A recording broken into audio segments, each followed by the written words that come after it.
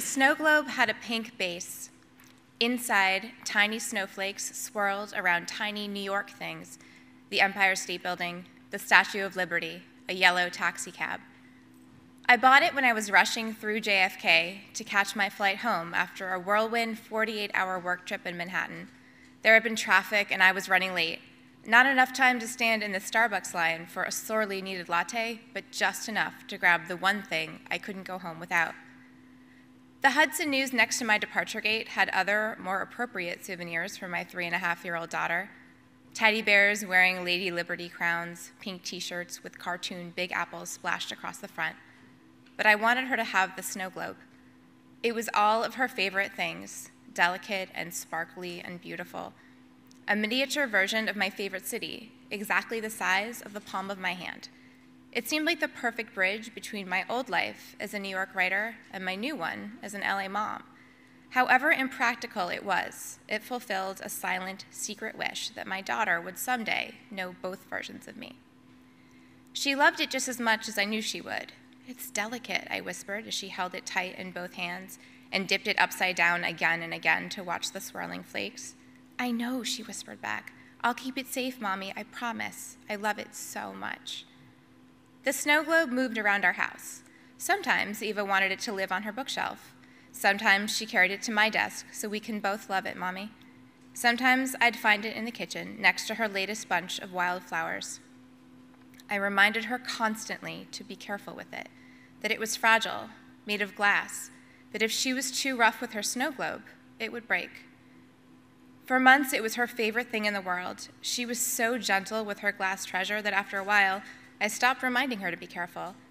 And then one morning, I heard a loud crash while I was upstairs getting dressed. "Eva, what was that?" I called down. Silence.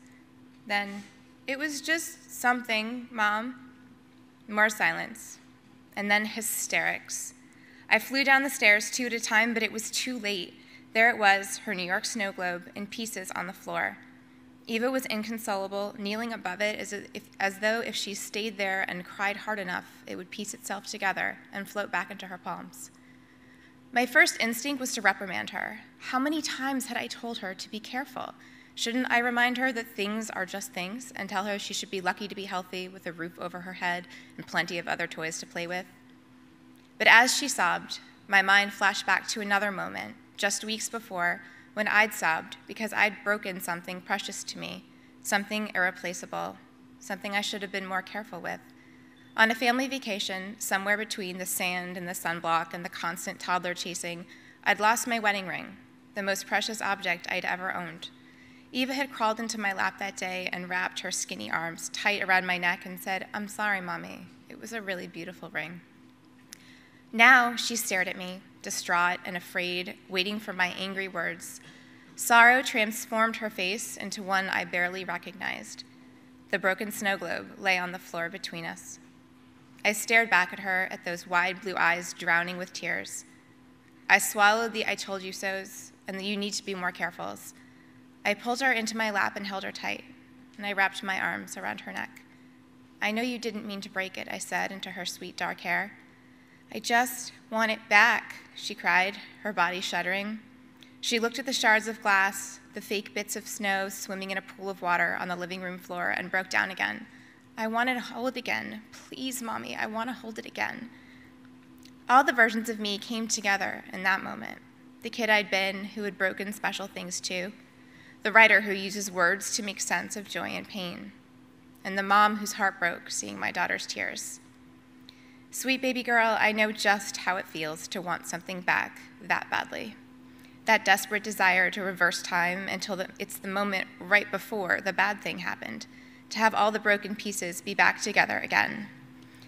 Sometimes in life we lose what we love most, and it hurts like hell, even if it was our fault, even if we should have been more careful. Today, it was a snow globe, but sometimes things in life that won't seem so fragile will still shatter. Sometimes those things won't be things at all. They'll be friendships or love affairs or dreams.